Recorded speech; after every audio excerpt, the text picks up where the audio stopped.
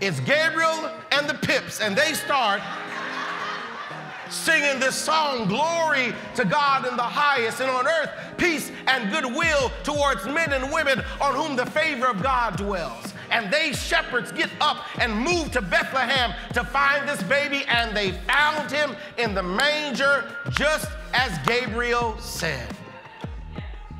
And watch what happens.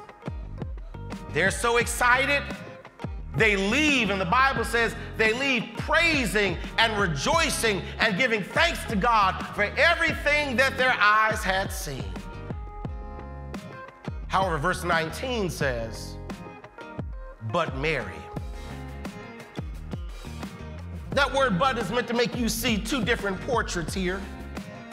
On the one hand are the excited shepherds, and on the other hand is a quiet Mary. The shepherds leave praising. Mary is sitting there with the baby pondering. The shepherds run out rejoicing. Mary is reflective. The shepherds are excited. Mary is concerned. The shepherds leave with joy. Mary is filled with worry. And Marcia, the same Mary who one chapter earlier, after meeting Elizabeth being pregnant, began to praise God and say, the favor of the Lord is on me, and the Lord has done wonderful things. The same Mary who was shouting a chapter ago is now quiet in the manger. She's given birth, she sees the child, and there's no praise, there's no shouting, there's no excitement. There's just wonder. Mary is having a manger moment.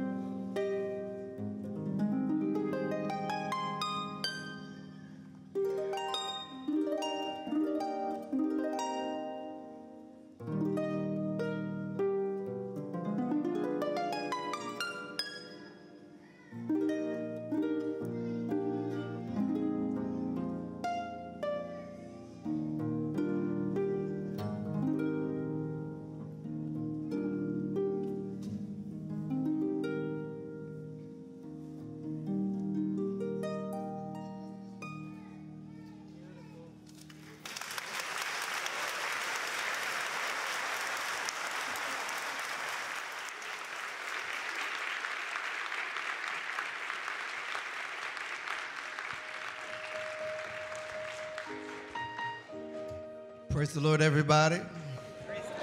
Come on, I said praise the Lord, everybody. Hallelujah. Come on, turn to your neighbor and say Merry Christmas. And so this morning especially, we want to lift up some songs that we can only sing at this time of the year. It goes by so quickly that we're just going to take a moment to just celebrate the Christ child in these simple hymns of the church. So we invite you to sing with us a few Christmas carols. Is that all right this morning? And so we invite you now with a song that says, "Oh come, all ye faithful, joyful and triumphant, let's come and adore him, Christ."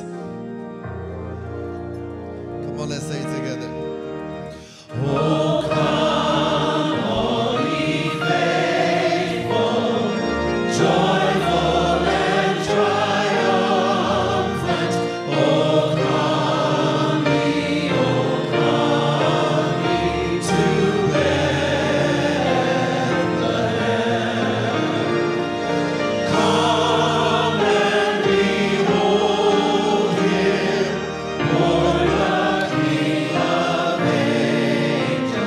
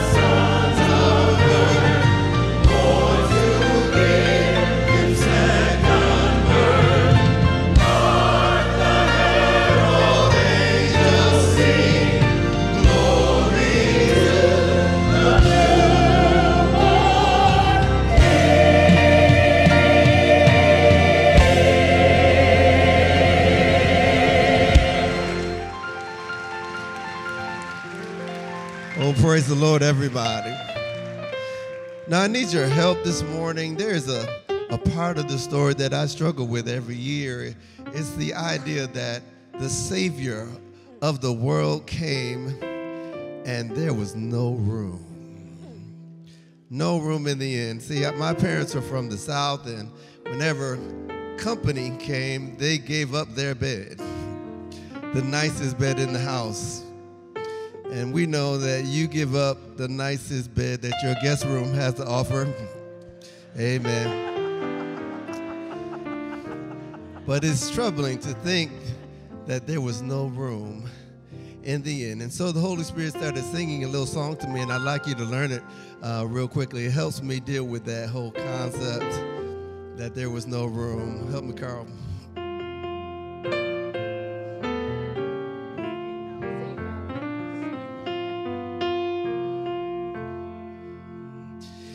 I'll make room for you, Lord Jesus.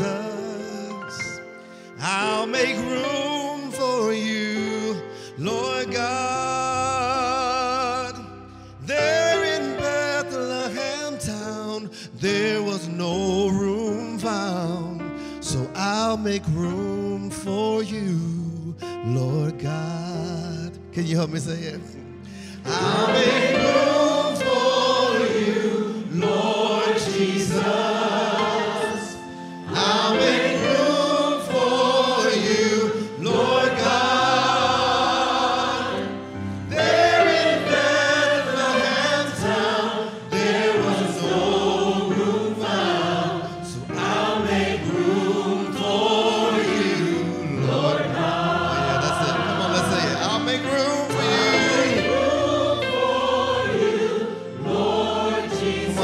Get too busy. Come on. I'll make room for you, Lord God.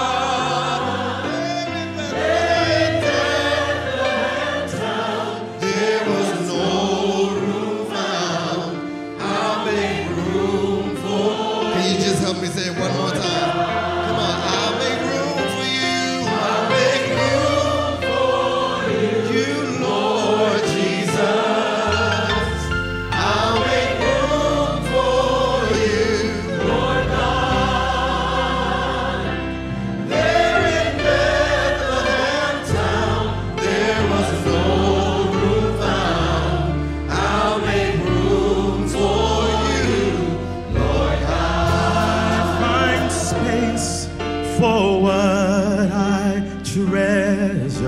And I make time for what I want.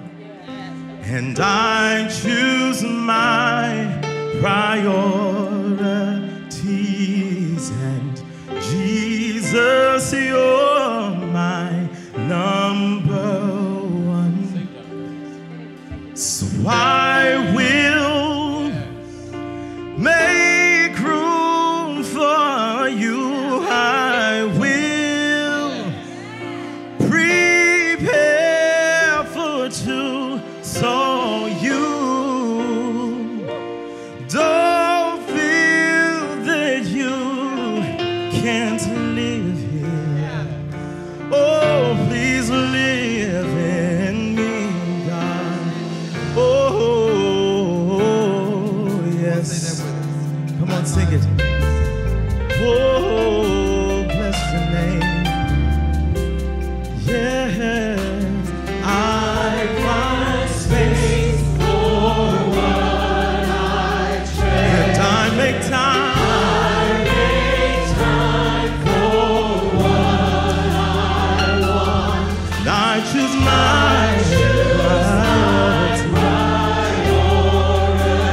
priorities. But Jesus, you're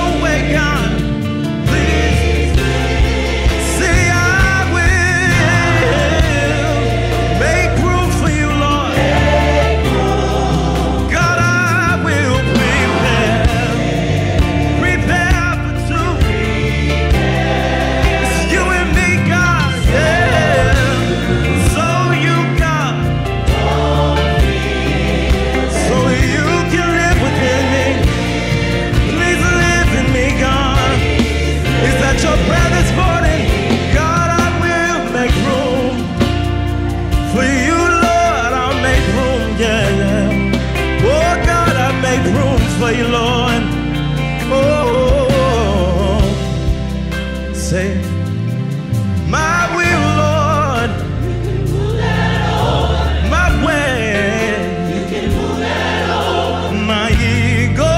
You can move that over. You can move it out the way, God. You can move that over. Whatever it is. You can move that over. God, you gotta move it out of my way, God. Oh, see, I will break through. Yeah, oh, my will, Lord. You can move that over. Just move it out of the way, God. Your spirit got need, God. All I need is you, Lord. Whatever it is, God, that's standing in the way of your glory. Oh, just move it out of the way, God. Yeah. Say whatever it is, God, just move it out of the way, God. I need your spirit, Lord. I need your glory to rain down. Oh, just move it over, Lord.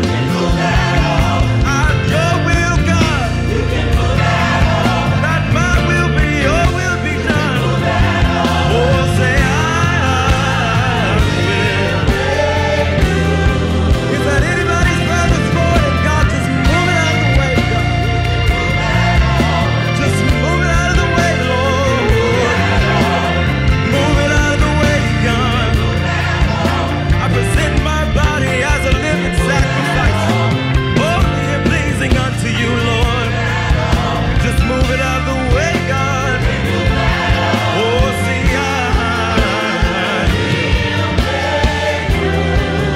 oh, just move it out of the way, Lord. Your will be done, Lord. I find rest in you, Lord. So you find rest in me, Lord. Oh, move it over, God. Whatever it is, Lord. Oh, see, I will.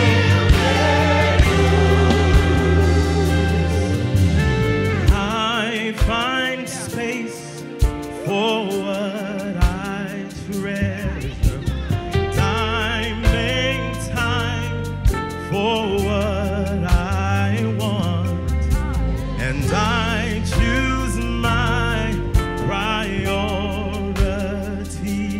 And Jesus, you're my number one.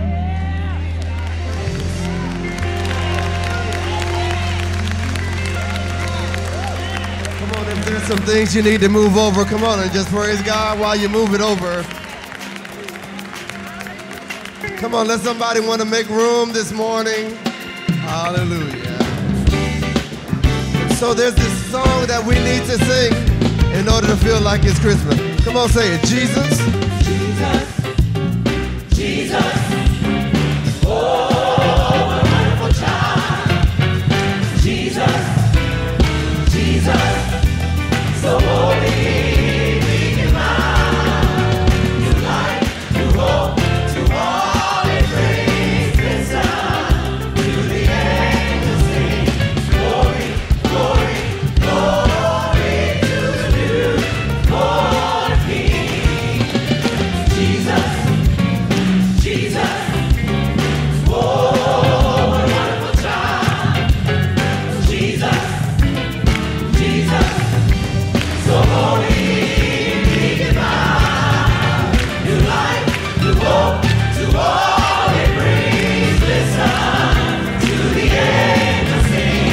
Glory, glory, glory to the newborn King. He was heralded by the angel, born in a lonely manger. Virgin Mary was his mother, and Joseph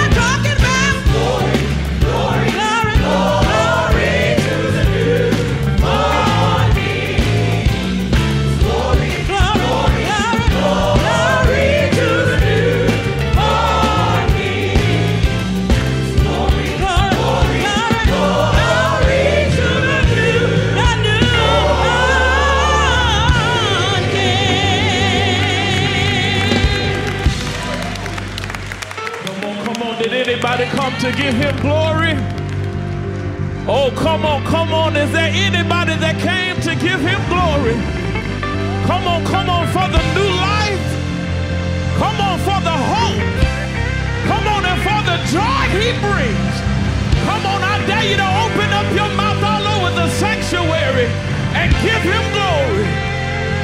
Come on, this Christmas time, glory to the newborn King. Come on, I say glory to the newborn King. Yes, yes, yes. Hallelujah.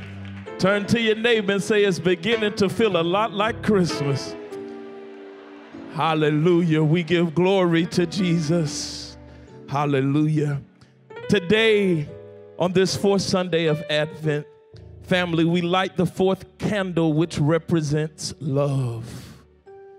And to light this candle, we invite the midweek millennial moments. This is a village group, and lighting the candle will be the facilitators, Sister Artura Jackson and Kadima Robert, and they are accompanied by their villagers, Carrie Mead, Oliver Mead, Baby Helen Mead, Tiffany Thurman, and Joshua Walker.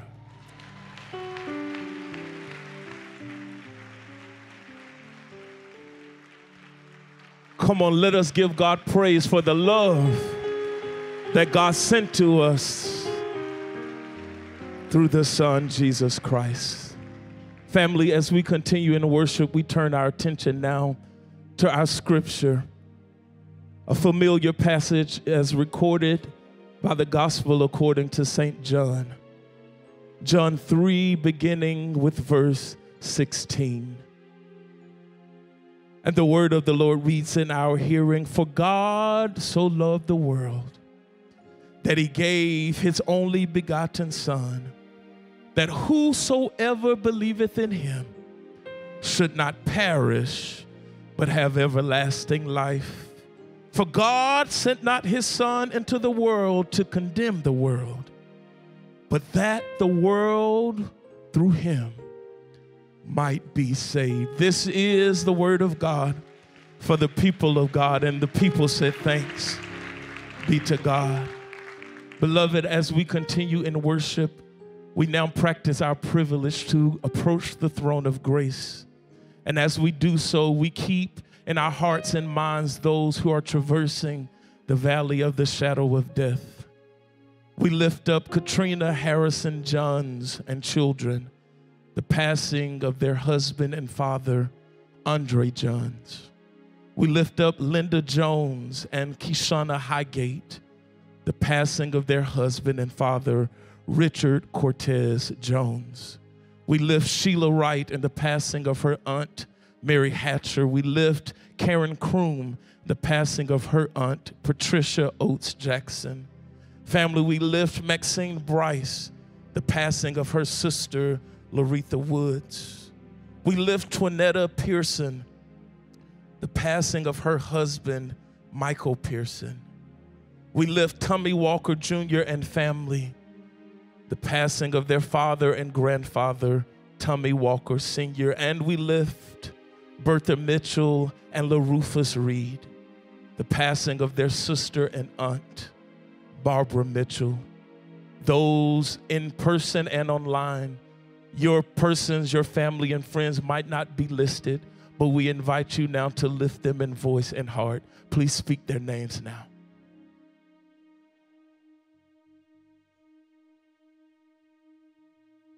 Let us pray.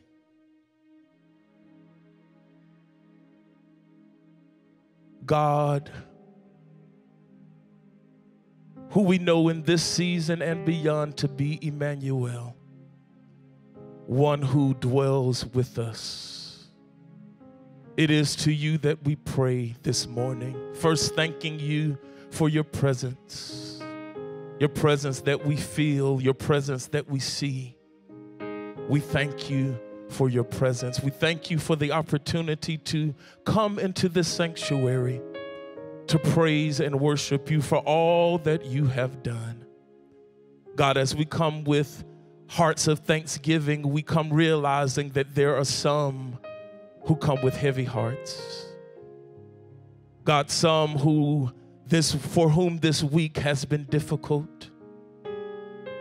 We come praying for some for whom this season does not bring as much joy as they would like. We come lifting them now, God, knowing that you are a God who can handle all of our pain. You can handle all of our grief. And so, God, we do as the word commands us. We come casting our cares. And we come doing so thankful that you care for us. We lift these names, God, these persons that are traversing the valley of the shadow of death. We lift them, God, and we ask that you would be a tear wiper in this season. God, tomorrow when there will be persons missing from around the tree, tomorrow when there will be persons missing from the table, we ask that you would continue to be Emmanuel, continue to be God with us. God, we thank you. And as we continue into this worship service, our prayer is simple this morning. Have your way.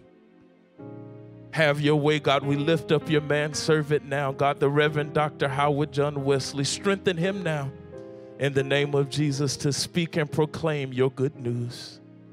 God, we thank you that you will have your way in this service, that when we leave this place, God, we will be better because we've been in your presence. Be with us now and forevermore. It's in Jesus' name that we pray and give thanks. And all that believe said, amen. Sisters and brothers, as we continue in worship, we ask now that you would lift your voices and your hearts in the hymn of rejoicing, Joy to the World.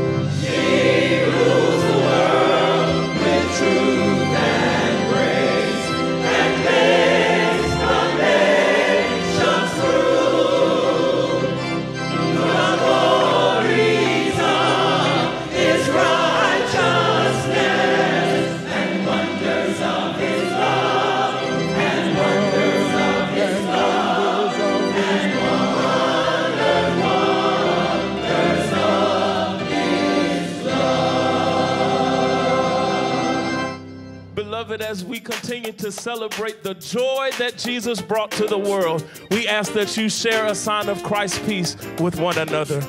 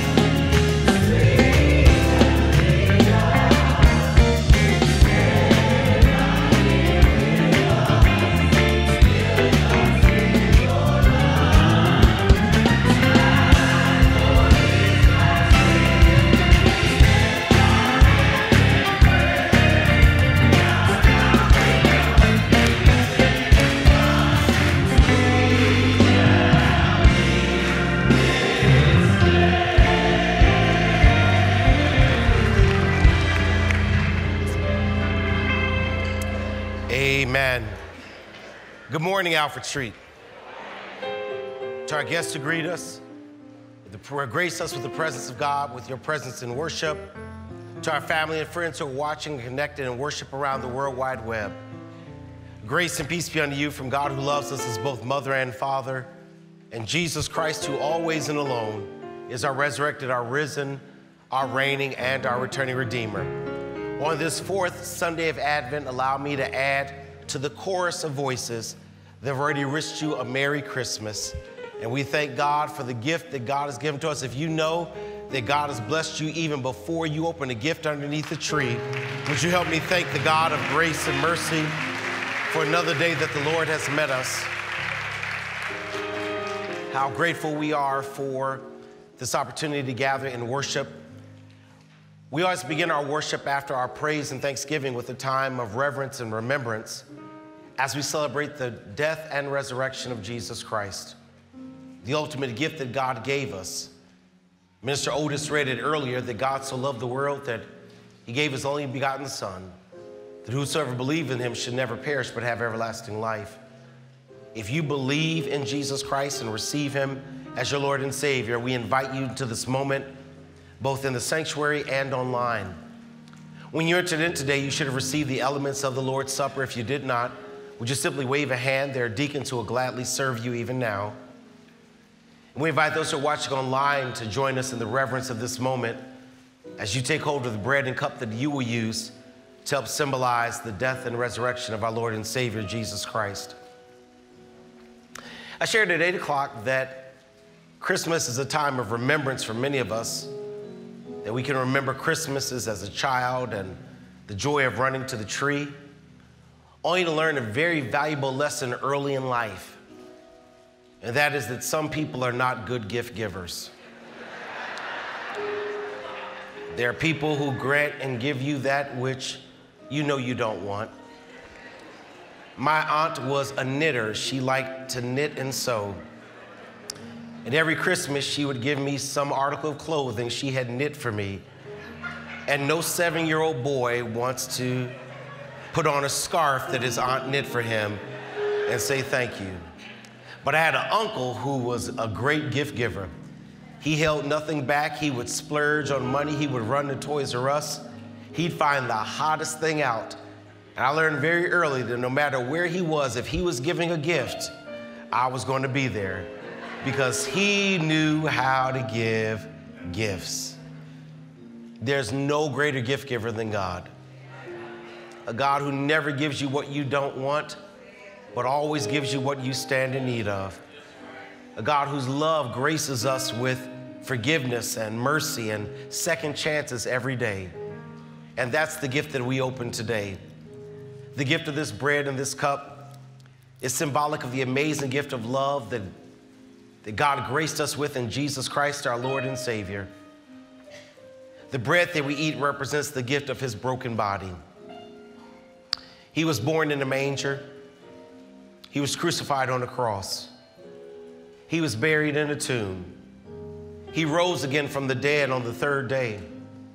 He is ascended into heaven, sitting at the right hand of God, making intercessions for our sins. And one day, to the glory of God, he is returning. This we believe as we break bread and share together.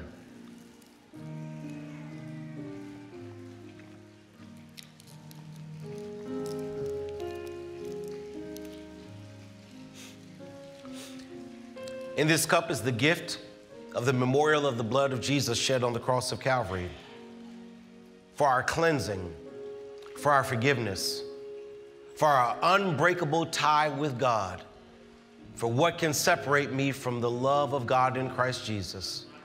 Neither life nor death, neither angels nor principalities, neither things present nor things to come can break us because of the blood. The blood of our Lord. Let's drink together.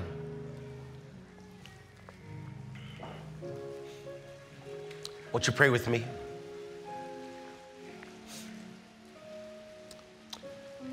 In faith, we receive what you offer in grace, O God. The absolute forgiveness of our sins, the eternal security of our soul's salvation, the precious indwelling of the presence of the Holy Spirit to guide us into a life that is pleasing in your sight, and the commandment we have to share the transformative love of Jesus with others. Thank you for forgiving us, oh God. Now may we seek to forgive one another. And as you've loved us, may we strive to love one another. This we ask in the name of Jesus, who is our Christ. Amen. Families who gather together today on this fourth Sunday of Advent, this Christmas Eve, it's with joy that we welcome all of you into this space and to our family online. If you're watching online and you're not from the local Washington, D.C. area, do us a favor, put in the chat where you're watching from, that we may have an opportunity to give thanks to God for the witness we share around the World Wide Web. We welcome our guests here today. We know that during this holiday season, there are a lot of family and guests who gather in to join us and bless us in worship. If you're a guest of our church family, you don't mind us recognizing you as such, would you just wave your hand in the air that we may thank God for our guests? Alfred Street, would you help me bless God for all these hands?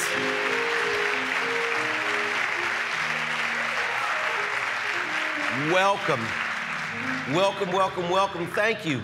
We know that you could have been anywhere else at any other church, but the fact that God guided your footsteps here is something we don't take lightly, and we welcome you to worship in this space. We know that God is present not only through our guests, but also in the gift of life that we celebrate. There's some folk around here today that need to stand up because they're Christmas babies, and their whole life, they've had 2 for 1. They've had to, amen, deal with Christmas and birthday all wrapped up into one. If you are one of those Christmas holiday babies, you've just celebrated birthday or have one coming shortly, would you please stand that we may recognize all of our birthdays today? Alfred Street, help me thank God for these holiday birthdays. Happy birthday. Happy birthday. We pray that your family know that your birthday and Jesus' birthday are not the same thing. Amen. And you deserve a gift on your birthday. We also recognize the presence of God in the life of love as we celebrate our couples who are blessed to have another anniversary. If you're here today as a married couple and you're celebrating another year of better than worse, won't you please stand and allow us to recognize any holiday anniversaries today? Amen. Congratulations. Please remain standing. We shouted out, no, you can't sit down yet. You got to shout out how many years. How many years you've been married? 4? And how long you been married? 6 months. 6 months, all right.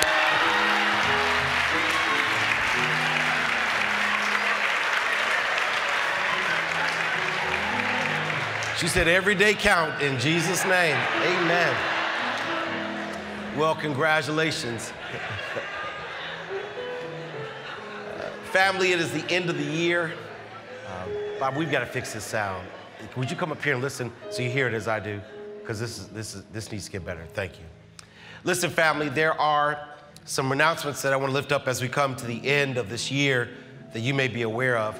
Number one, please be mindful that on this upcoming Tuesday, the offices are closed as our families continue to celebrate Christmas with their families. We do want to invite you back tonight at 11 o'clock for our Christmas Eve Vesper service, a joyful time of both candle lighting, a reflection over the birth of Christ that begins at 11, ends before midnight. Have an opportunity to get back home and celebrate with your families the dawning of this Christmas day. On next Sunday, New Year's Eve, we have both our 8 o'clock and 11 o'clock worship services. And then don't forget that we have a special 7 p.m. worship service that we celebrate New Year. And we invite you to join with us both in this space and or online, as together we welcome in the new year that the Lord has given unto us. Seminary Saturdays are coming back. Every Saturday in January from 9 to 12, we will gather in this space and online for a time of scholarship and discussion as we delve into the issue of Christianity and social justice, not only within our own nation's borders and boundaries, but even across the world. We're taking a special time to think about, look at, and examine the conflict in the Middle East, sharing some of the historical and religious background of what is happening in Israel and Palestine. And we invite you to join in with us on Saturdays from 9 to 12 in January. And I pray you've already marked your calendar. You know that Seek 2024 is around the corner. For those that are part of the life of this church family, you know that every January or whenever God directs, we go into a time of corporate prayer and fasting. This year, that journey is 21 days. It will begin on January 22nd and go all the way through February the 11th. So if you'll mark your calendars, that is a time we invite you to join us in a consecrated place of prayer and fasting. Last year, some 12,000 people registered for Seek. This year, registration will open on the 2nd of January, and we pray that you'll be led to the Lord to join in with us as together we go into our time of prayer and fasting. And finally, I'm going to ask that you would be faithful and obedient as you pray about what God places on your heart to give. We don't raise an official offering anymore in worship. We just believe that with online opportunity and with obedient hearts, no one's got to beg you or take time in worship to lift up the offering. You already know that worship and giving go hand in hand. You already know how good God has been unto you. I want to remind you that if you're one of those that enjoy the tax benefit that the IRS gives you for giving, that your gift for 2023 has got to be in by next Sunday at midnight if you want to count it towards your 2023 giving statement. I'm going to ask God's blessings upon our gifts and our giving. Then we're going to be blessed in song by the Psalms of praise, and then we hear the word of God in sermon. Won't you bow with me in prayer?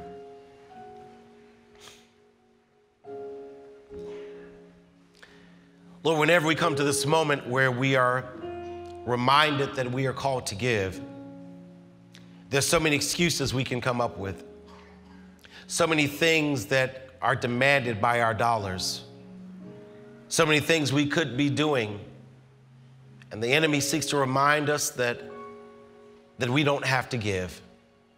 I pray now, oh God, that you would move upon our hearts with a remembrance of how grateful and gracious you are unto us, that you have never used an excuse not to bless us, but you've always met us at our point of need and gone exceeding and abundantly above all we could ask. So now, O Lord, with gratitude, we open our hearts. With the obedience we give unto you. As always, I pray that you would grant wisdom to the leadership of our church family, that we might be good stewards and transparently accountable for all that you entrust into our care as we seek to change the world with the love of Jesus. Bless the gifts and the giving is our prayer in Jesus' name. Amen.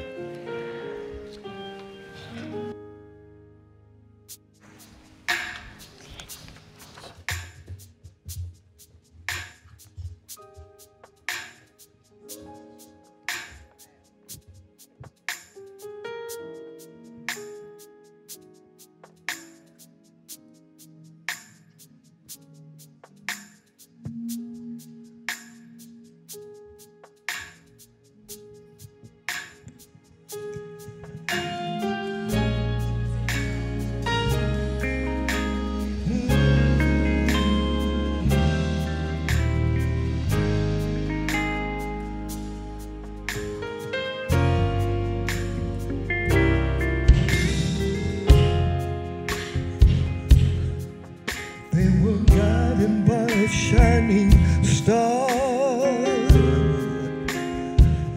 to where he was, to see the babe in the manger.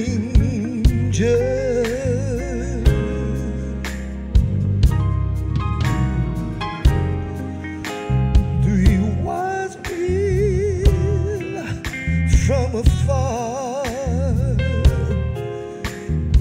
came bearing gifts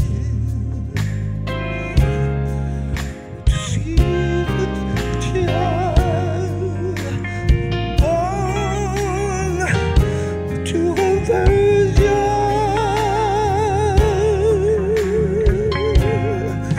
It was God.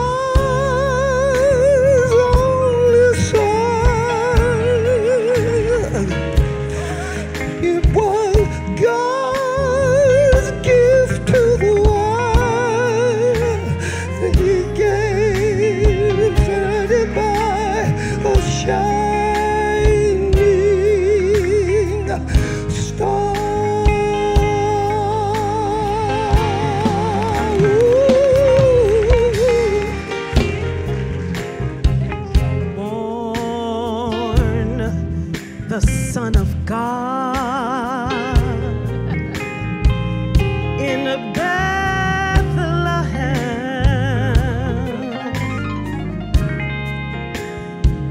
Mary was his mother, and Joseph his father.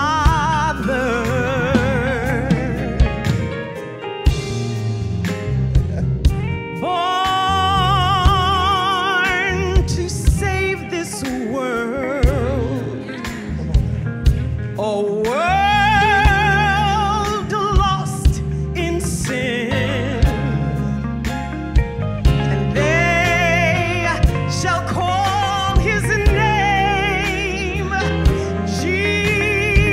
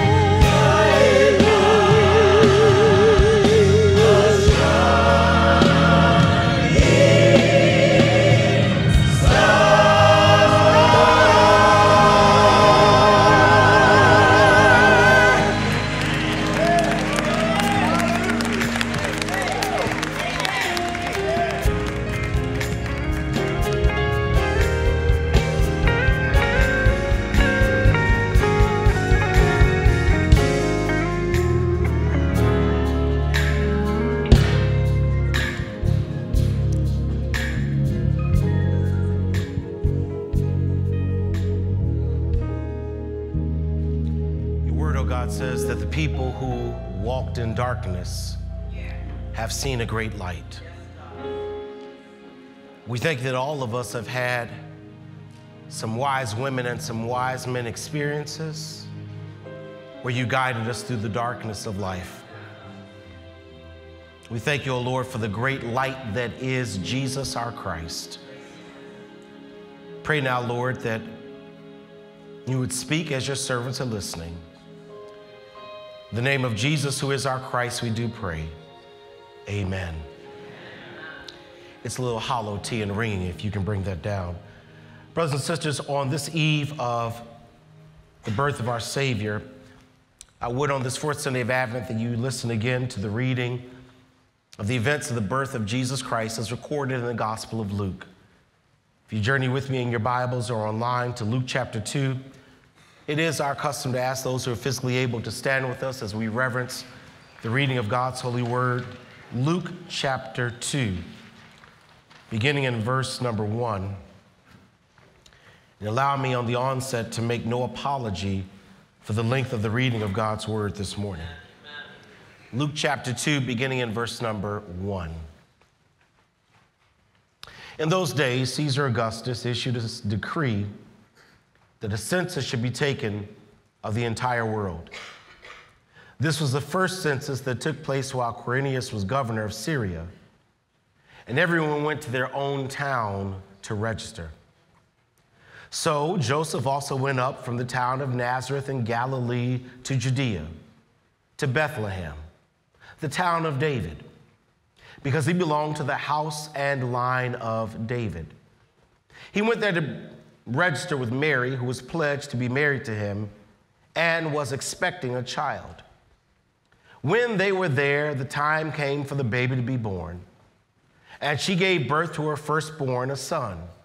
She wrapped him in cloths and placed him in a manger because there was no guest room available for them. And there were shepherds living out in the fields nearby, keeping watch over their flocks at night. An angel of the Lord appeared to them, and the glory of the Lord shone around them, and they were terrified.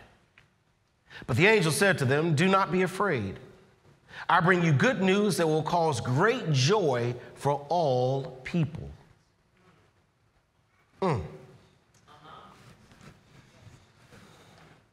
Today in the town of David, a Savior has been born to you. He is the Messiah, the Lord. And this will be a sign to you. You will find a baby wrapped in cloths and lying in a manger." Suddenly, a great company of the heavenly hosts appeared with the angel, praising God and saying, "Glory to God in the highest heaven, and on earth peace to those on whom his favor rests." When the angels had left them and gone into heaven, the shepherds said to one another, "Let's go to Bethlehem and see this thing that has happened, which the Lord has told us about." So they hurried off and found Mary and Joseph and the baby who was lying in the manger. And when they had seen him, they spread the word concerning what had been told them about this child. And all who heard it were amazed at what the shepherds said to them. But Mary treasured up all these things and pondered them in her heart. The shepherds returned, glorifying and praising God for all the things they had heard and seen, which were just as they had been told. And on the 8th day, when it was time to circumcise the child, he was named Jesus, the name the angel had given him before he was conceived. May God speak to us again from verse 19. But Mary treasured up all these things and pondered them in her heart. On this Christmas Eve, for a few moments, let's talk about manger moments. You may be seated in the presence of the Lord. Manger moments. I shared with you last Sunday some of the signs that I know I'm getting older. Zena, one of them came very clearly last Monday when my oldest child celebrated his 20th birthday. And while we were out at dinner with him celebrating his birthday, Shelley, he knew what was coming because it comes every year at his birthday. He knows at some moment during that night, I'm going to share with him the story of how he was born. He knows almost verbatim now that he came at a most inopportune time in my life. His mother's water broke in the middle of a Duke game that I was watching and wanted to see the end of. He knows that we got to the hospital and his mother was in labor for 17 hours before Dr. DeSandro came and said, he's too big, we need to cut him out. He knows that I almost passed out when they handed me the scissors and let me cut his umbilical cord. He knows all the story of how the first time I went to the nursery to get him, the nurse wouldn't give him to me because she said he was too light-skinned and looked Latino and could not be my son. He knows that story. And he knows that every time we tell it, we sit around and we laugh and are filled with joy as we tell the story of the birth of Deuce. Cooper's birth was not like that. There was no laughter. There wasn't even a lot of joy. There's a whole lot of fear. Cooper came 3 months early. He knows that the doctors tried everything they could to keep him in the womb that he might continue to develop. He knows that when he was born, he literally was 2.5 pounds.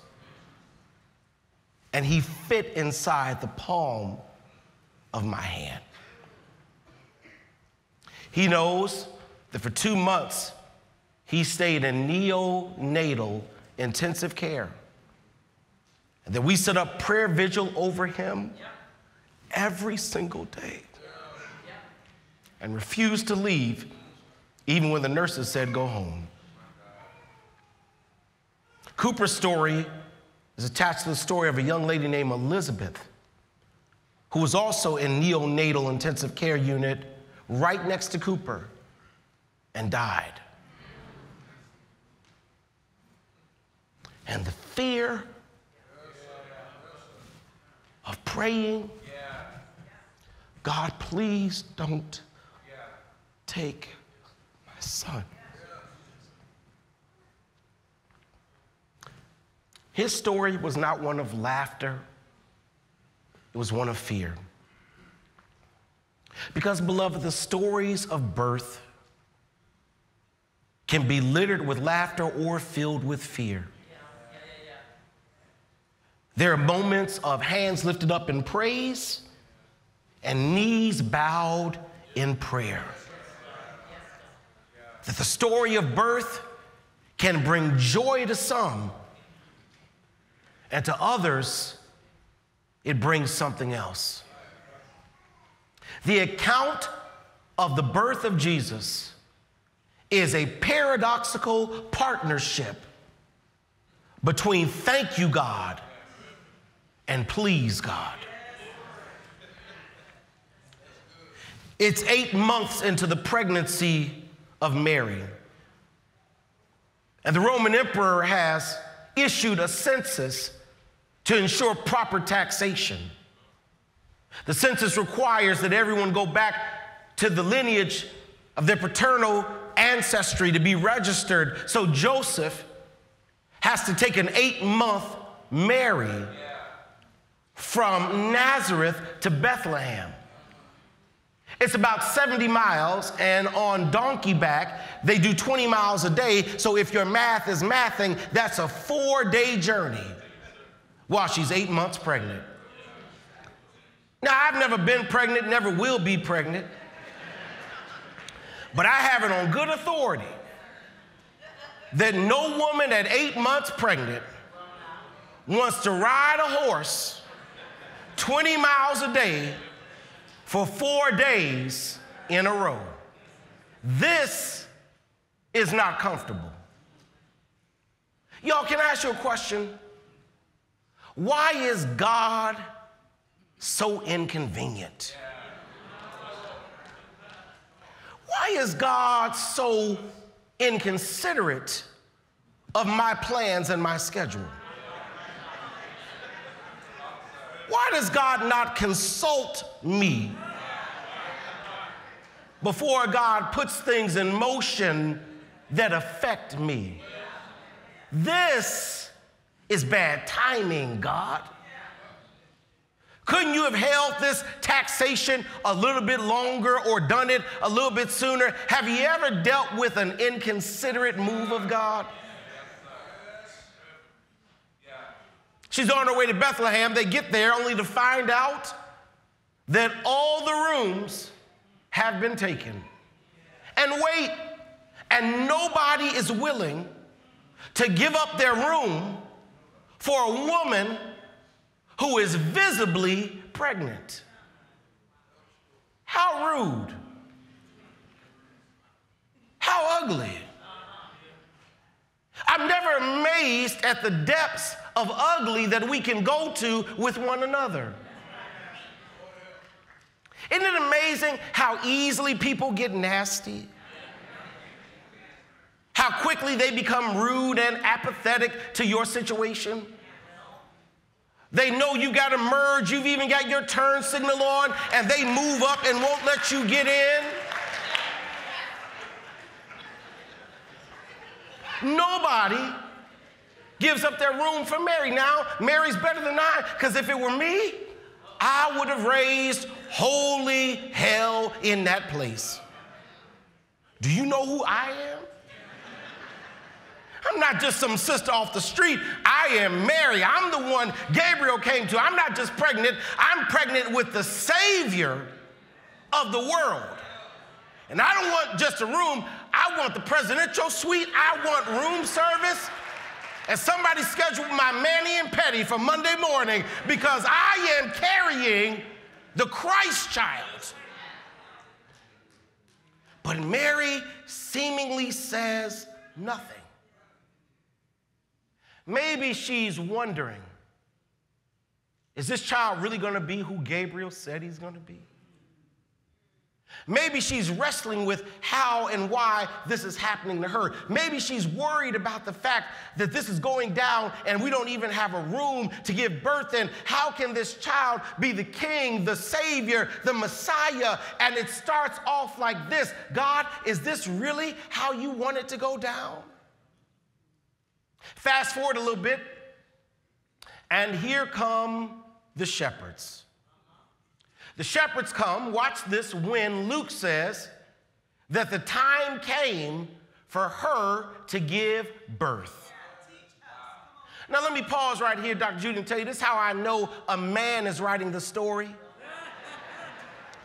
Because no woman who's ever given birth leaves out the details of labor and the pain and the number of hours and the number of sacrifices that their body went through to birth you into the world. Labor stories are mother's way of ensuring you spend more money on Mother's Day than you do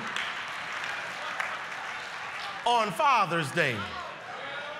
A man's telling this story, that when the time came for her to give birth, they wrap him in cloth to make sure his limbs stay straight, and they lie him in a manger.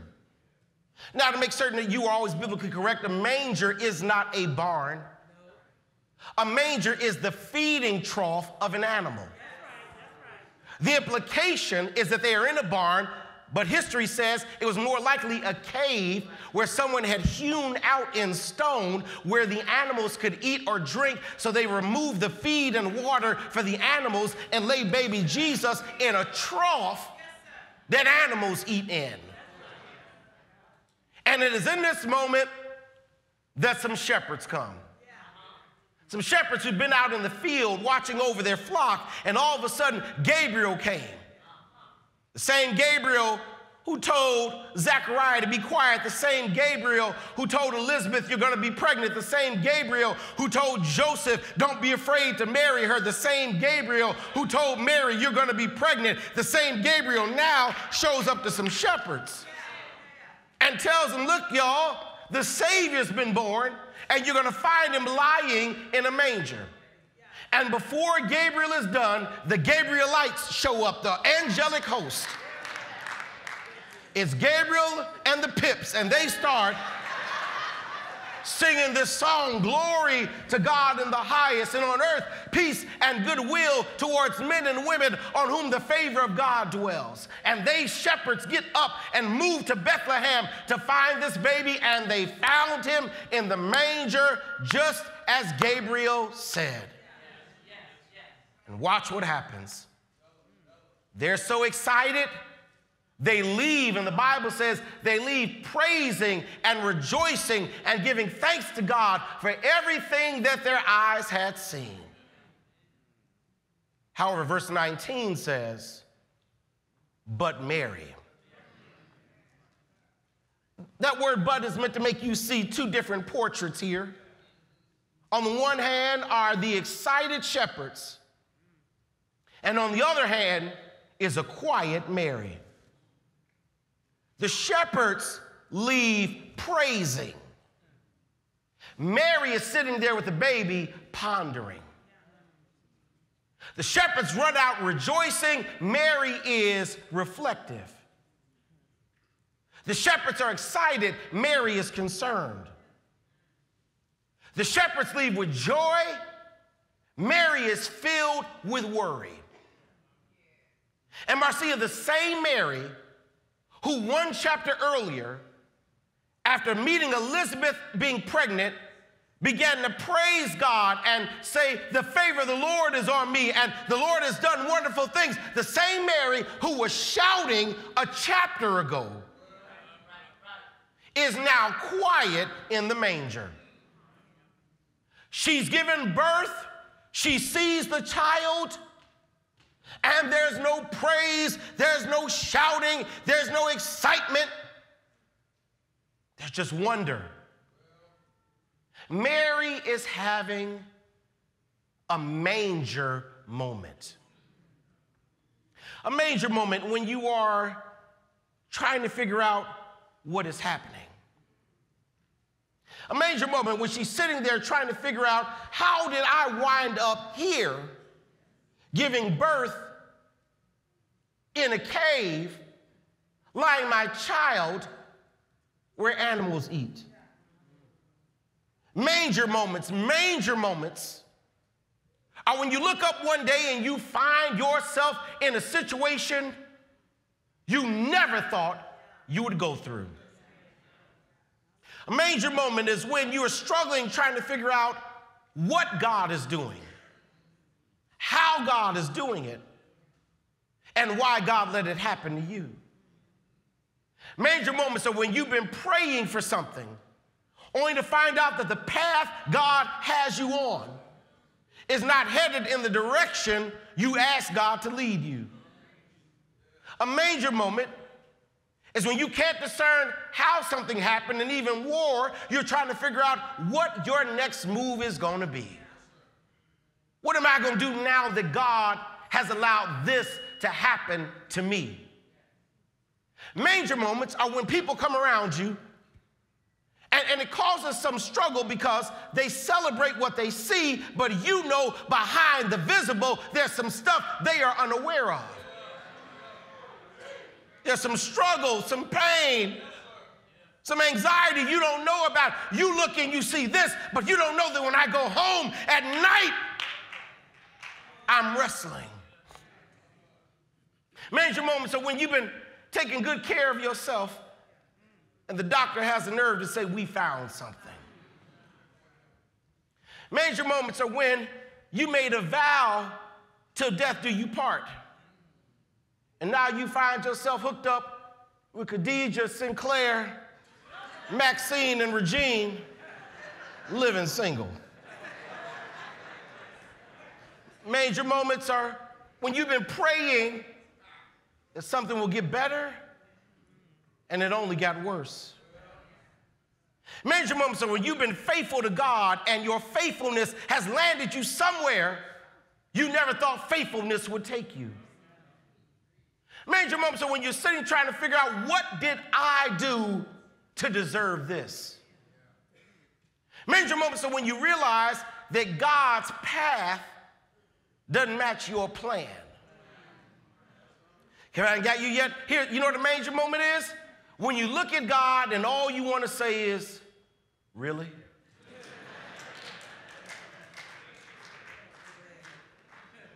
Really, God? I go to church every Sunday for this? I circle around the block for 30 minutes for this? Really? Have you ever had a manger moment? And it's not that you doubt God, you're just wondering why God is doing it this way. Because God, if you would have asked me, I would have written the story differently. Can I push it? Mary's having a manger moment, sitting in this barn with her child in a feeding trough, because, Sister Ernestine, nothing has prepared her for this. When Gabriel told her she was going to be pregnant, he never mentioned a manger. Look, there were a lot of prophecies in the Old Testament that prepared her for what she was about to go through. There were prophecies that it was going to be in Bethlehem. So I knew that was going to happen. The Word of God said it would be a virgin. Okay, I'm good with that. The Word of God predicted that a star would rise. The Word of God shared that people would come bringing gifts and the shepherds would bow down. The Word of God prepared me for all of that. But what the Word of God did not prepare me for was the manger. What I'm about to say is going to escape some people, and forgive me for those who are offended by you catching it. But you know you're having a manger moment when even reading your Bible does not alleviate the struggle you're going through, because you can't find anything in the Word of God that aligns itself with what you are walking through. This ain't gonna be for everybody, because some of you have PhDs in Bible, but I want to talk to some folk that have opened up the Bible, closed it, and still didn't know what you were supposed to do. Folk who read Genesis and gave up before you even got to Exodus. Folk who opened up God's Word and still didn't know what God was doing in your life. Because sometimes I struggle even with the Bible in my hand. That the Word didn't help me with what I was going through. Here she is, having this manger moment, struggling to understand her situation. And the Bible says, verse number 19, that she treasured these things. Now, I want to make sure that I break this word down, because you may misunderstand it in an English lexicon, what it means to say she treasured these things. The word treasured in the original Greek of which the New Testament is written is this word syntereo, S-Y-N-T-E-R-E-O. I don't say that just to flex on you. I want you to understand that it means something totally different than your New King James will read. You know what syntereo means? You want to know what treasure means? It means to preserve. It means, Judy, to keep from falling apart.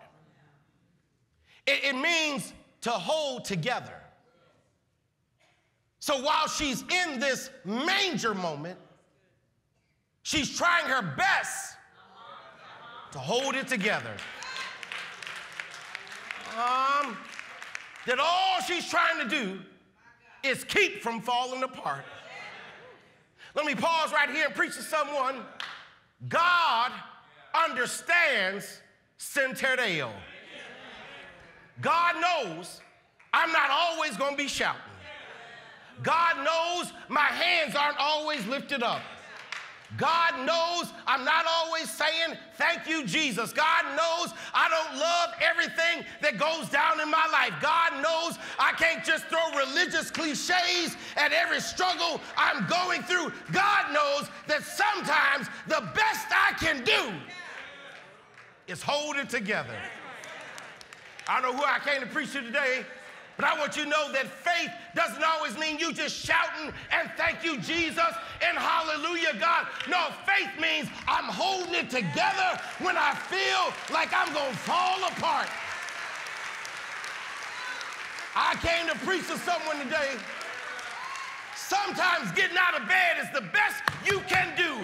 Sometimes not slapping somebody is the best I can do. Sometimes just showing up is the best I can do. And God understands moments when you're not getting an A in your faith. When I was at Duke, I was real serious about graduating summa cum laude. I wanted to graduate at the top of my class. For those who don't know, in undergrad, I had a biomedical and electrical engineering major. Getting summa cum laude with a BME EE is not easy. Doing well up to my junior year. Lowest grade I ever had was an A-, and I fought with the teacher on that. I was a student that messed up curves, because 100 is an A no matter what curve you're on. Doing well, and in my junior year, I had to take the class everyone told me was going to be the hardest in the field, EE 170, Electromagnetic Field Theory. Beloved, have you ever had a class that you don't know what you learned in that class?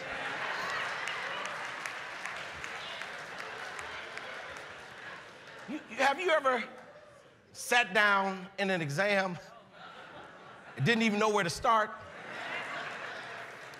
I mean, it's got so hard. In exams, we would just start writing formulas down, hoping that we get some partial credit, that this A squared plus B squared, C, something to get some kind of credit. That's how hard this class was.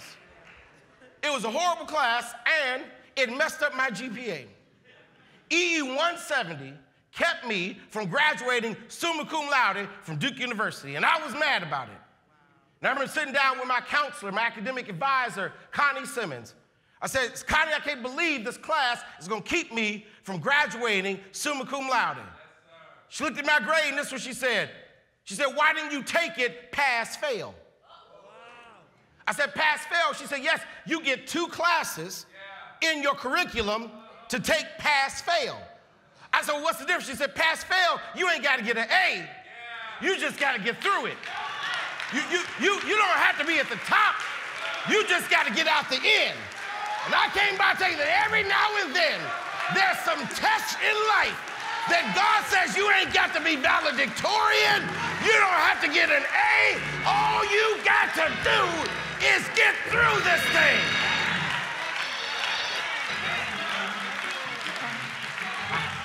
I don't have to like it. I don't have to shout about it. I don't have to love it. I just got to get through it. I just got to hold it together till I get through this thing. She's got to hold it together. And what I ask that I bring to you is, how does Mary hold it together? In this manger moment when she doesn't understand what God is doing and why God is doing and how God is doing, how does she hold it together? Well, part of the answer has to be the shepherds. Let's talk about the shepherds. They're out in the field. Gabriel comes, tells them all this good news. The angelic choir begins to sing. And then the shepherds go to Mary to tell Mary what the angel said. Don't miss this. She's in a manger moment And the angel sends shepherds to tell Mary the Savior's been born.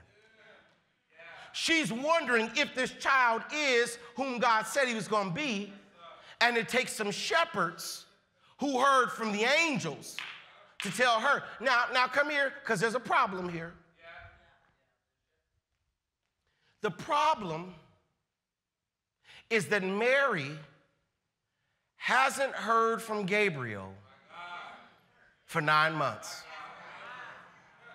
Gabriel showed up, said you're going to be pregnant, and ain't been around since. And in those 9 months, some doubt has crept up into Mary. In those 9 months, imagine what she's had to go through. Don't be so sanctified that you miss the reality that she's not married and she's showing as pregnant. Do you know how they looked at unwed pregnant women back then? For 9 months, she's been under scandal and scorn. For 9 months, she's been trying to persuade Joseph to know this wasn't me. For 9 months, she's trying to hold it together. For 9 months, she's got questions. And when Gabriel shows up, he goes to the shepherds. Why not come to me? Why does Gabriel not go to the manger to tell Mary what she needs to hear? Because maybe I wouldn't have this manger moment if you showed up, God. Maybe I wouldn't be having these questions if you just gave me a sign. Maybe I'd be doing better if you did a little something. Maybe I'd stay out of this manger moment if you'd answered at least one of my prayers. But the angel doesn't come to Mary. The angel goes to the shepherds. Now, before you miss the depth of it, you've got to remember the perception of shepherds. Shepherds were not reputable. Shepherds were not wealthy. Shepherds were seen as shiftless and lazy and predatory. They let their flocks just graze over other people's land, eating the grass and leaving the waste. Shepherds smelled like sheep. Nobody messed with shepherds. Shepherds were not who you entrusted with a word. And the angel tells these shepherds who come to Mary, and now Mary has to ask herself a question. Do I trust these shepherds? Do I trust that they've actually heard from Gabriel and are bringing me the word I need? Shepherds aren't wise men. Hear me. The wise men aren't sent first. The shepherds are sent first. The gold doesn't come first. The smelly shepherds come first. No frankincense, no myrrh, just some smelly shepherds coming telling me what God said. Now the question is, do I trust shepherds? Can I tell you why Mary ought to trust the shepherds? And y'all, this is going to be so simple, some folk going to miss it. I guarantee you, 3 folk on your pew going to miss this. Let me tell you why Mary should trust shepherds. You ready? Because she's in a manger. You got it. You missed it. You missed it. Why trust the shepherds? Because I'm in a place where sheep hang out. And God has sent me someone who knows the circumstance I'm going through to give me the word I need from the Lord, because God knows that in a manger moment, I don't need gold, I don't need frankincense, I don't need myrrh. I need somebody that's been where I've been and seen what I've seen and smelled what I smelled to get me through where I am. You know what I need most? Some shepherds. When I come to church, I'm looking for some shepherds. Let me pause right quick, because you may be fooled by the gold on their wrist. You may be fooled by the frankincense in that bag. You may get it twisted because they smell like myrrh. But there's some shepherds in here who've been in some bad situations, who've had their back against the wall, who couldn't do nothing but trust God. And I need some shepherds right now who can be a living witness that God is able to bring you through.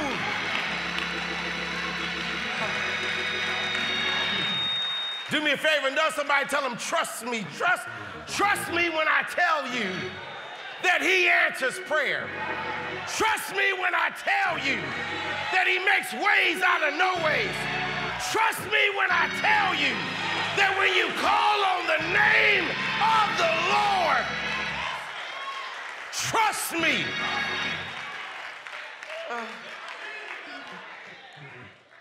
She trusts them. And watch what happens, y'all. It's time for Christmas. The Bible says she's having a manger moment. But Denzel, one of the most powerful things that happens is in verse 21, that even though she's in a manger moment, on the 8th day, she had him circumcised and gave him the name Jesus. Don't miss this, I'm going somewhere. She's having doubts, but on the 8th day, she has him circumcised and gives him the name Jesus. You must remember that the 8th day after a male child was born was critical in Jewish tradition. It was the start of a new week. They now believed that the child would live, and so the child had to be circumcised in order to be identified as Jewish, and then the name had to be given, and the name was already chosen by Gabriel. Remember when Gabriel goes to Mary in Luke chapter 1, he tells her the baby's name is going to be Jesus. He does the same thing with Joseph in Matthew chapter 2, tells him the baby's name is going to be Joseph.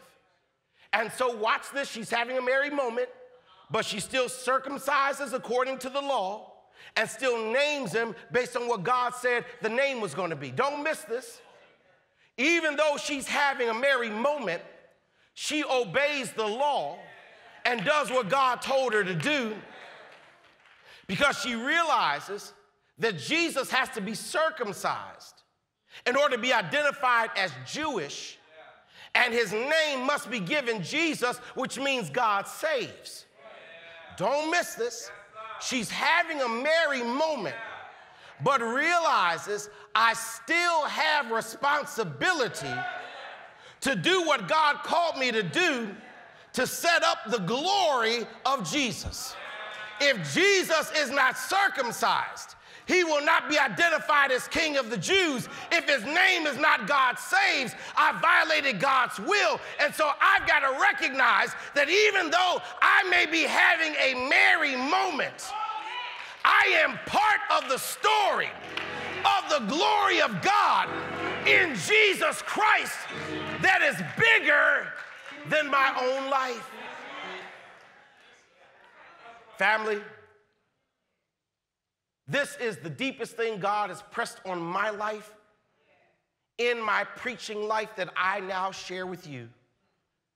It is a reminder that our story is not just our story.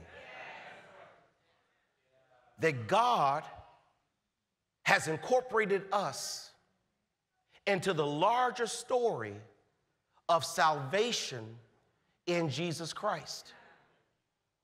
Which means that what God does in your life is not always centered on your dreams and desires. How God moves is not always based on your wants and wishes. What God allows is not always what you want. because you are playing a role in a larger story that ain't about you. Oh, it's going to get quiet right here. Because you want the preaching and teaching that leads you to believe that everything God does is what you want to have done, and that all God wants you to do is walk in favor and be blessed, that when your praises go up, your blessings come down, and you can name it. No, real faith says this, that I accept that I am part of a story that is not just about me, but about what God is doing in the ongoing story of Jesus Christ. Beloved, you are part of a story that began long before you were born. It began when Adam and Eve introduced sin into the world. And God realized, I've got to fix that problem. It's part of a story that shows the failure of the law to put us in right relationship with God. And God declaring, I've got to do something more than just the law. You're part of a story that began when God decided in the fullness of time that I would descend in the flesh so that the world could see my glory. You're part of a story that incorporates Ruth and Boaz, who had Obed, who had Jesse, who had David. You're part of a story that involves Zechariah and Elizabeth getting pregnant to give birth to John, who set the stage for Jesus. You're part of a story that incorporates wise men traveling 1,000 miles just to see the glory of God. You're part of a bigger story than your own life. Okay, you're quiet. I'm done because I knew that was going to be hard, so the Lord gave me a way to help you understand it. I want you to know that before I became a pastor, I was in medical school. And for those that know, I dropped out of medical school. I am a proud medical school dropout. And before medical school, I need you to know that I had a burgeoning film career. Some of y'all may not know this. I am an actor. Yes, and I am in a motion picture. Yes, I am. It came out in 1993. They were filming it at Duke University, and it's called The Program. And Halle Berry's in it. I co-starred in a movie.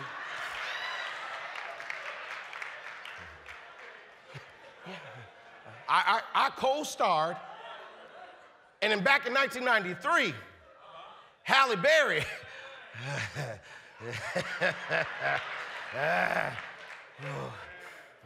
that was as good as it got back in 1993. Let me tell you how my acting career began.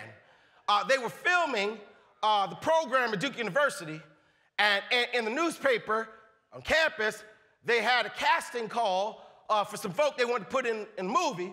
So I went to the casting call, and there were about 100 folk there, and I got selected to be in the cast of the program. Now, I really didn't co-star. I was an extra. And I'm in a scene where Halle is talking to Omar Epps, and I walk by behind them. If you don't have pause, you ain't gonna see me, but I was selected to be part of the cast, even though I didn't have a major role, even though I didn't talk a lot, even though my name doesn't show up, even though I don't get a lot of credit. I got to meet Halle Berry. And the reason I'm grateful for the role that I played was because it introduced me to Halle Berry. Now, if you know that you've been cast in a role of the story of salvation in Jesus Christ, you ought to be glad that it introduced you to the Savior of the world. Is there anybody here that's grateful for the role you play? Grateful that it introduced me to Jesus. Not somebody tell them you got a role to play.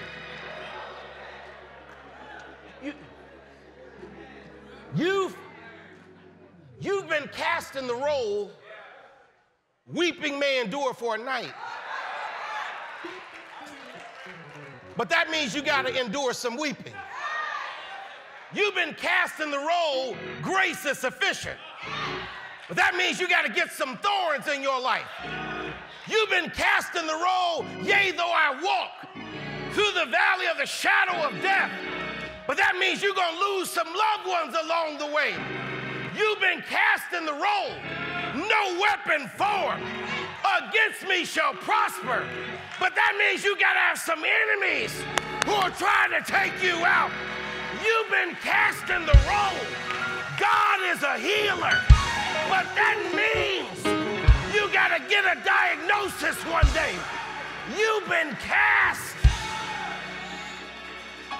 in a role of the story of salvation, which means you're going to have some manger moments. Because what God is doing through you is to bear witness, watch this, of his witness.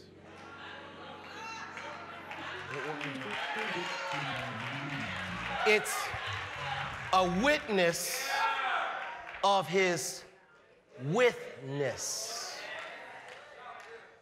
so that someone else will know that God is with us.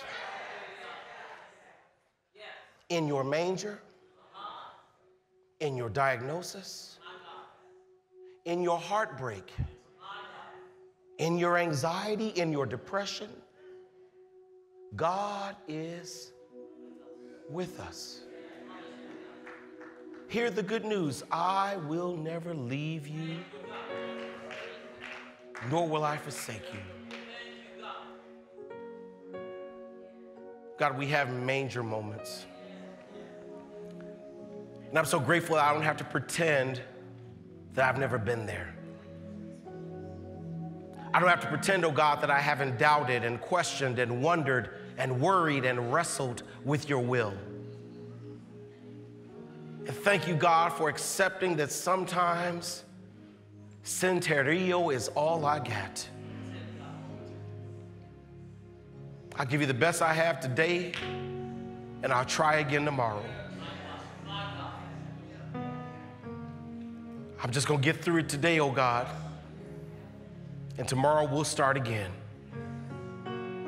That I'm just trying to hold it together when I feel like falling apart. And Lord, how I bless you for the shepherds around me, the folk who I can trust because they've been there. That shepherd on my left and my right who you sent to this space today to remind me that you still answer prayer, that you still heal disease, that you still watch over our children and our families. And thank you, oh God, that I am part of a story that is bigger than my own life. So today, God, we bear witness of your witness, that we've only made it because you're with us. And we say, to your name be the glory. This is our prayer as we celebrate our Savior.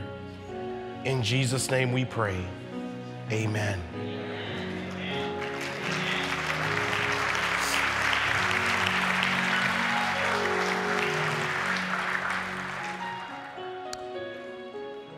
I don't think there's ever been a child who left a gift underneath the tree with their name on it. If you know it's yours, you ought to open it. God has given us the amazing gift of salvation in Jesus Christ, and your name is written all over it. My question today is, will you leave that gift unopened? Will you walk out of this worship service, will you log off and not open your heart to the gift of God in Jesus Christ? Please don't let that be your story. Receive this gift today. All you need to do is either go home online, fill out our form, let us know you want to be saved. Even more, you can talk to a deacon today at this altar or in the lobby on the way out, and they'll gladly share with you all the amazing things that happens when you become part of this cast of the story of salvation. Do me a favor, please don't forget today to be faithful and obedient as God will give you opportunity to give of your gifts to the Lord to help us continue growing the kingdom of Christ, sharing the love of Jesus, and transforming lives. We bless the Lord our God for our time in worship. I look forward to seeing you all back here today at 11 p.m. If you can't join us in the space, join us online as we light the last candle of Advent, the light of Jesus Christ. We leave now in the voices of the Psalms of Praise who bless us in our final selection.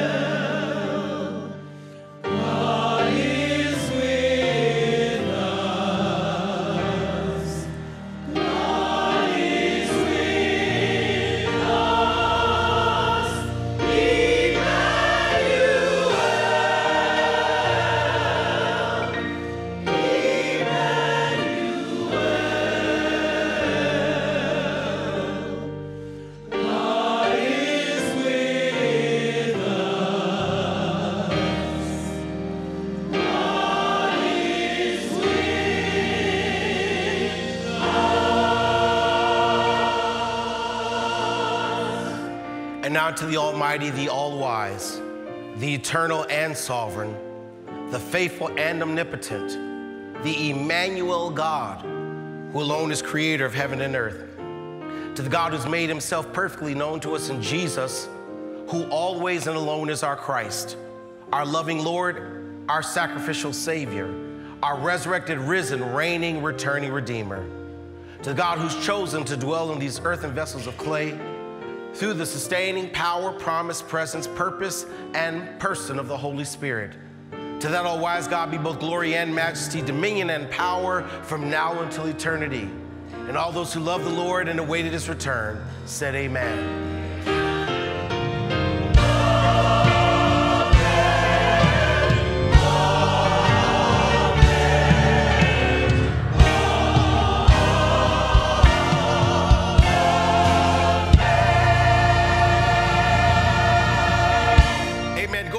God, may the grace of God go with you. Merry Christmas, family.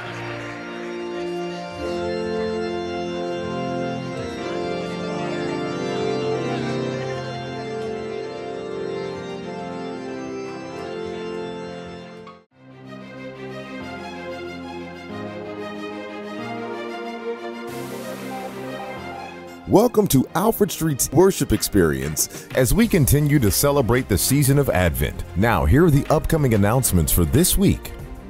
We know that these are difficult and challenging times. We invite you to stay connected by participating in our online worship services and remain faithful in your giving online via our Alfred Street website, ASBC app, and on our text messaging system.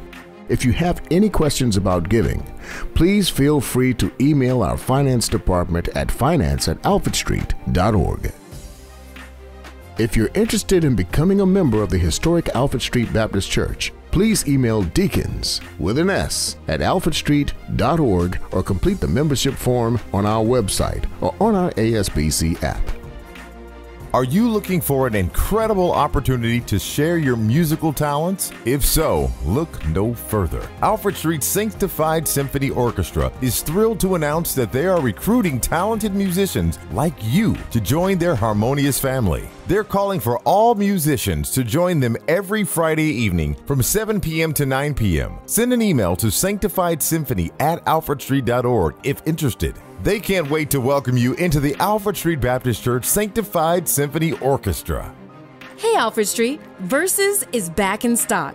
Our Versus team has been working around the clock to create another batch of our popular Versus Bible-based trivia card game, and they're now available for purchase. That's right, purchase your set of Versus cards today before we sell out again. Visit our website or ASBC app and be the first to get your hands on Versus, a Bible-based trivia game by Alfred Street Baptist Church. God has great plans for Alfred Street Baptist Church in 2024. We encourage each of you to make a contribution online above and beyond your regular tithes and offering by no later than Sunday, December 31st at 11:59 p.m. Eastern Standard Time. That's right. In order for your tax-deductible contributions or donations to be included in our Finance Department's 2023 Tax Charitable Contribution Report, one must do the following. Make your donation or contribution online at alfredstreet.org or via our ASBC app or text to give system or our Realm membership giving system by no later than 11:59 p.m. Eastern Time on Sunday, December 31st, 2023. Or you can mail your check or money order to the church directly using our office address, 325 South Patrick Street, Alexandria, Virginia, 22314. All mail donations or contributions must be postmarked by no later than Sunday, December 31st, 2023.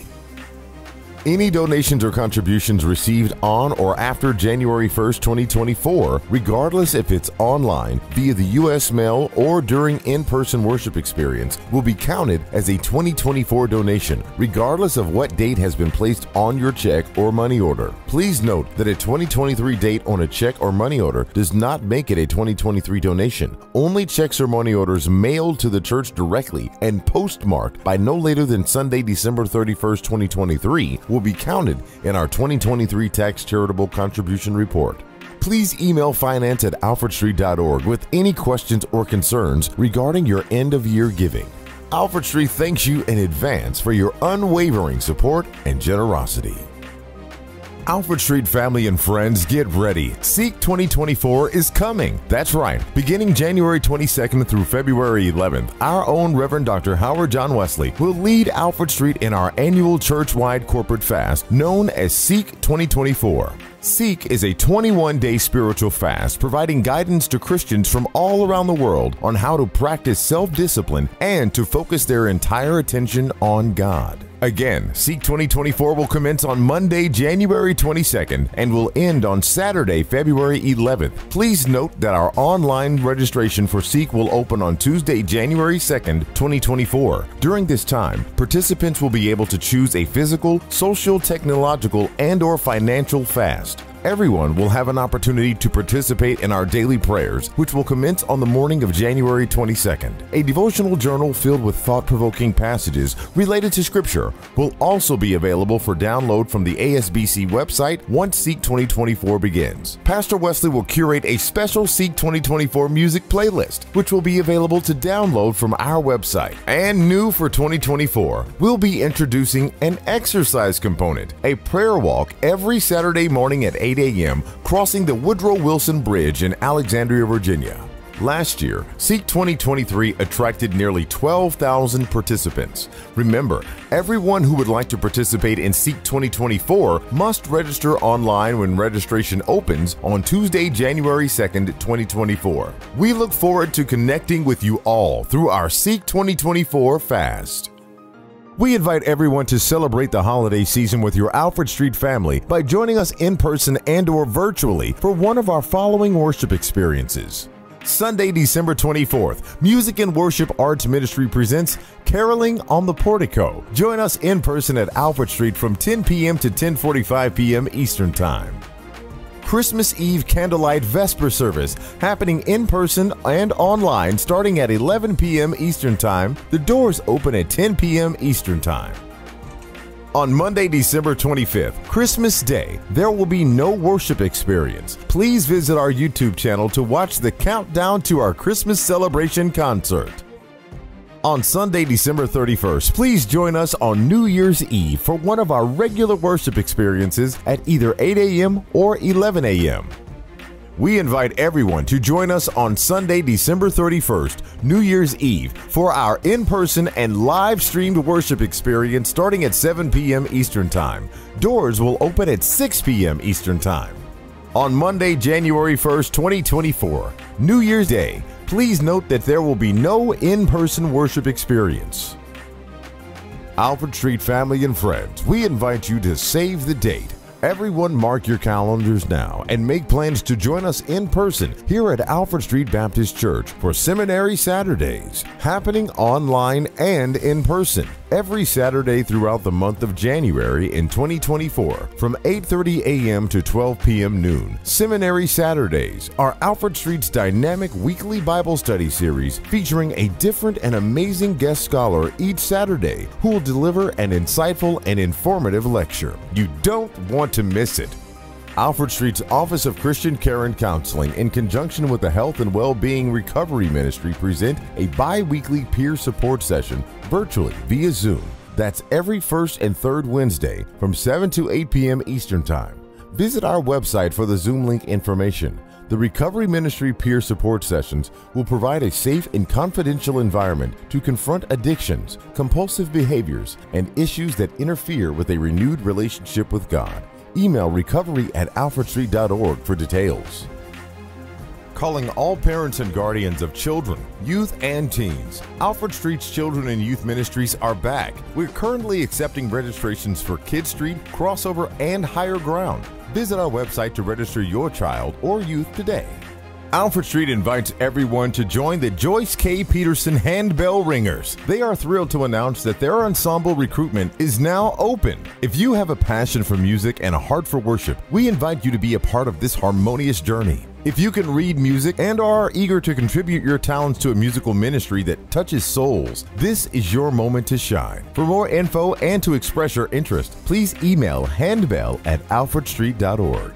Alfred Street's Office of Christian Care and Counseling, in conjunction with our Divorce Care Ministry, present their fall sessions virtually every Thursday starting at 12 p.m. noon through 1:30 p.m. Eastern Time. These sessions will continue through December 21st. Email divorcecare@alfredstreet.org. Our Faye Savage Gun Tutorial Ministry has a new home online. Communicate, learn, and stay informed all in one place. Visit our new webpage and check us out today at alfredstreet.org. Email tutorial@alfredstreet.org for details. Our Office of Christian Care and Counseling presents our hybrid, the Chronic Pain Support Group, facilitated by Mr. Jorge Wallace. This is a weekly support group designed to aid in the recovery needed from the emotional and spiritual debilitation of chronic pain and chronic illness. Recovery is defined as the ability to live peacefully, joyfully, and comfortably with ourselves and others. Chronic Pain Anonymous is a worldwide fellowship of individuals that understand the isolation, fear, and despair many have experienced when living with unpredictable and life-changing chronic illness and chronic pain. This support group will occur every Wednesday through December 20th. Email pastoralcounseling@alfredstreet.org for details. Our ASBC Village Study Guide is now available on the website to download. Be sure to check out a copy if you want to go deeper with Pastor Wesley's sermon prepared for you by the Villages of Alfred Street team. The guide is available online at alfredstreet.org. We invite everyone to join us for daily prayer call at 7 a.m. Eastern Time, Monday through Friday. Join us in prayer and praise Monday through Friday only by dialing 425-436-6277, access code 246114 #. Again, that's 425-436-6277, access code 246114 #. Our new prayer line number will accommodate up to 2,000 participants. However, once we reach capacity, we will continue to offer the playback option. Call our playback number anytime after 7:30 a.m. Eastern Time each day, Monday through Friday, and you'll be able to replay the prayer call that you missed. To reach the playback line, please dial 436-6278 and enter the access code 246114#. Please note that this is not a toll-free number, and therefore, depending on your phone carrier, rates may apply. Hey, Alfred Street family and friends. Are you visiting us for the very first time? Or perhaps you're new to Alfred Street and you want to stay connected to us or receive the latest Alfred Street updates via text? If so, all visitors, text the word VISITORS with an S to our new direct text number, 571-977-4525. That's 571-977-4525. Also, we invite you to tune in to our Faith Forward weekly radio broadcast featuring Pastor Howard John Wesley every Sunday morning at 7:30 a.m. Eastern Standard Time on Magic 102.3 FM and 92.7 FM for a powerful sermon that will move you forward in your faith.